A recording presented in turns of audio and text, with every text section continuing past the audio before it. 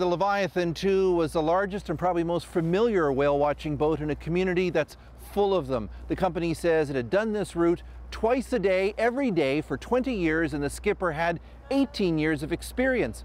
Yet Sunday afternoon, the trip turned deadly in an instant.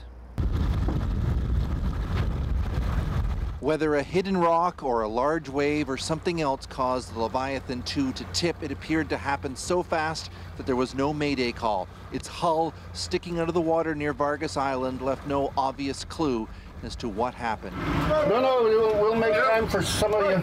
Today our camera was out with searchers who were still looking for a missing passenger. Those are kind of life jackets that are from the boat, right? Yep.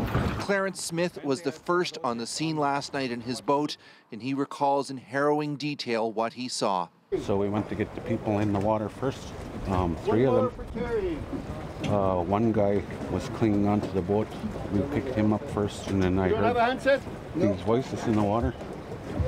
2 ladies clinging to each other about 100 feet away from us. So we went and picked them up. Smith says he heard other passengers yelling from some nearby rocks and then saw others in a life raft. So we went to the life raft and picked up another 10 people out of there and put them in my boat. For the rescuers, it was clearly a traumatic, emotional experience.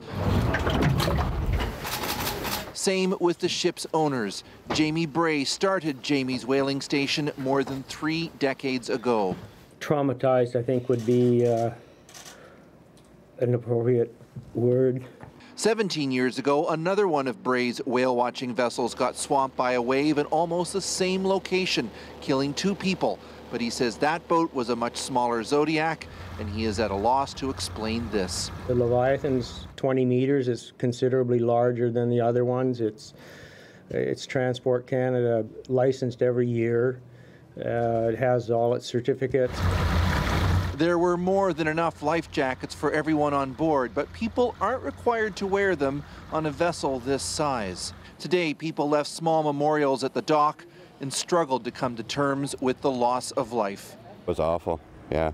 I woke up this morning and first just sort of an empty feeling in your gut, and just hoping that maybe there's more survivors. This afternoon, the RCMP dive team arrived with its gear as investigators started their search for answers. Most of what we know about the Britons who died has come from BC's coroner's office, that the youngest was 18 and the oldest person was in their 70s. There's going to be a very large community gathering here tonight for everyone in Tofino.